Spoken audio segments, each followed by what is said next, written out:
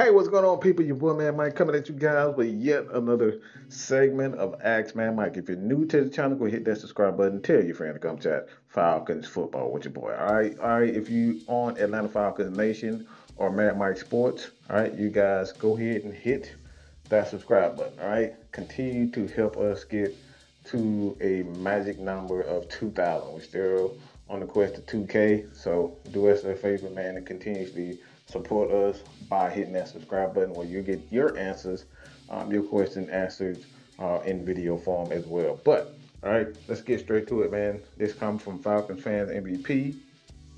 Man, Mike, do you think Cordarelle Patterson will be a major weapon for the Falcons and for the Falcons offense in 2021? Um, I do. I think he's going to be a very good player for the Atlanta Falcons.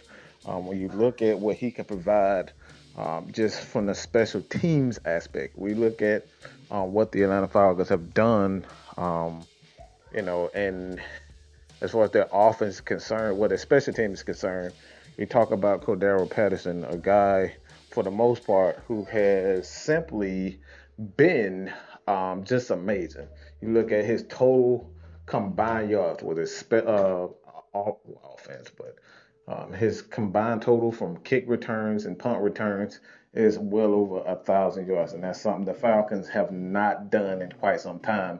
In fact, last year they were under 500. We're talking about 500 combined total, and the Falcons just weren't. So when you look at what he's going to be able to bring for the Falcons on special teams wise, he's already, a tremendous asset. He continues to stay healthy. This team is going to be so much better because, we don't have to solely rely on Matt Ryan to just do everything.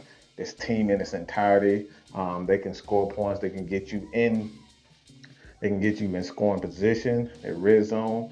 That's what you want to be. So, Cordero Patterson on the special team side, he's going to be a major upgrade. But offensively, when you got an offensive coordinator in Dave Grown, he knows exactly what he's going to do with it because not only was he a receiver, he was a running back with him in Chicago. So when you talk about what Cordero Patterson can provide for the Atlanta Falcons, and I know a lot of people are just so focused on Mike Davis, but this guy can also be a running back. You can throw some trick plays out there, some stretch plays. You can do some end around, you can have him out on a wheel route where he takes the ball upfield, makes a couple of guys miss, uses athleticism, uses his ability to get to that next level. That's all you need. He can be this version, the Falcons, a new version of Terry Coleman, and that's what you want. You need guys that can be explosive, can get those big plays when you need it most, and not have to just focus on Matt Ryan being able to carry the team. All right, he's getting older.